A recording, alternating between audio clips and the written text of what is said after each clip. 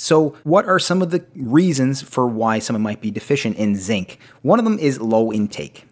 So this can be from a variety of different causes. Vegetarian diets, meat and fish contain zinc. So if there's very strict vegetarian diets that don't have proper supplementation, this can lead to a zinc deficiency.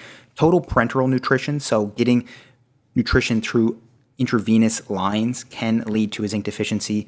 Chronic alcoholism, so individuals who have chronic alcoholism issues are less likely to eat, so they're going to be malnourished, they'll have less zinc intake, and then anorexia nervosa as well.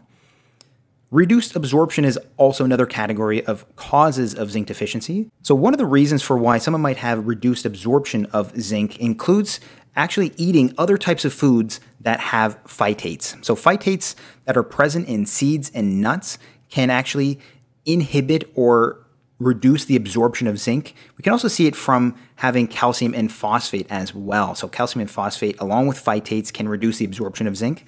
Inflammatory bowel disease like Crohn's disease can reduce the absorption of many different elements and vitamins, and zinc is one of them.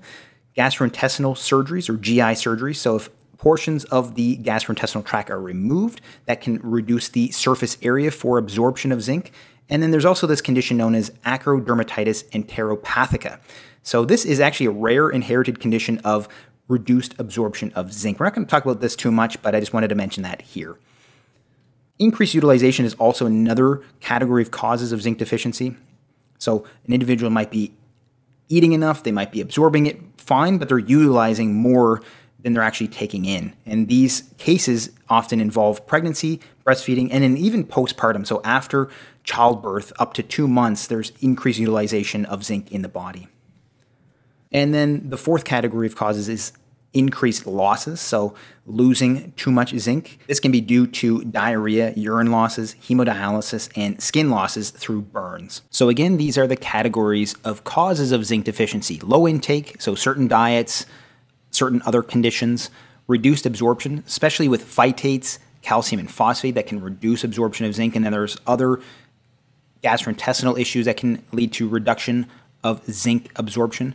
We can also see increased utilization causing zinc deficiency, especially in pregnancy, breastfeeding, and even in the postpartum period. And the last category is increased losses of zinc through diarrhea, urine losses, hemodialysis, and skin losses.